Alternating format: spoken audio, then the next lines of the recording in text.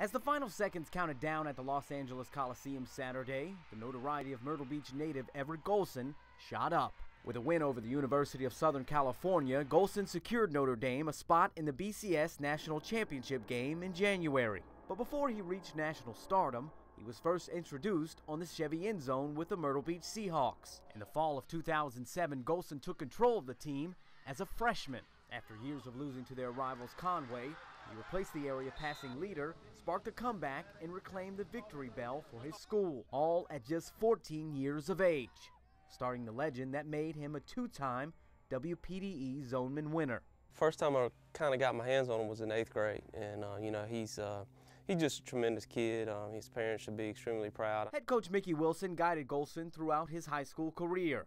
He watched the game Saturday night with his family, but he says he felt as if one of his own was playing. It's definitely like watching one of your own sons out there playing, and you're sitting around the house and you're throwing things and you're jumping up and down and cheering. And he says he's not surprised to see the young man he met 6 years ago being a leader once again. We knew that when he went to Notre Dame he was going to do great things. Just didn't think it was going to happen this soon. A star ignited on the Grand Strand, but now shining bright on the national stage. In Myrtle Beach, Ryan Knockan, News Channel 15.